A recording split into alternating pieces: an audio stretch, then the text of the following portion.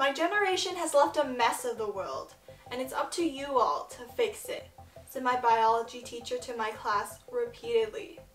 And I believed him. I had to. On the news, I would consistently see records being shattered left and right, the deadliest weather disasters, the warmest year in tens of thousands of years, the highest levels of CO2 in millions of years, the rapid rate of extinction.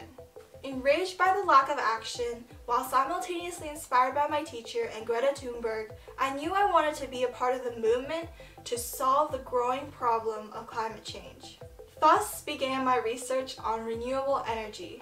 Ever since 2015, solar has made huge progress, slowly becoming economically competitive with fossil fuels. So, I wanted to hone in on this promising alternative of solar known as third-generation solar cells. In comparison to first-generation silicon solar cells and second-generation thin-film solar cells, third-generation solar cells minimize costs and maximize efficiency. In particular, I focused on third-generation perovskite solar cells, also known as PSCs.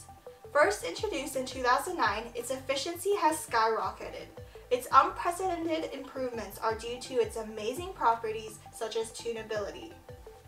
However, PSCs still unfortunately face one main limitation of instability within the perovskite layer, and thus susceptibility to moisture, heat, and light. The source of this instability comes from the formation of grain boundaries during conventional fabrication processes.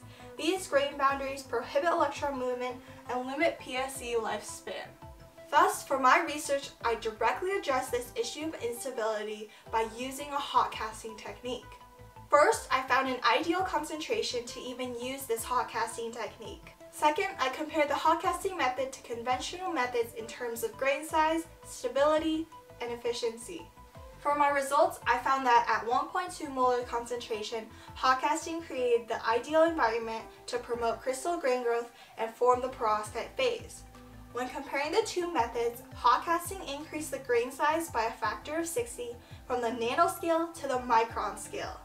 Additionally, hot casting increased the power conversion efficiency by 38%, largely due to the robust growth that minimizes the density of grain boundaries.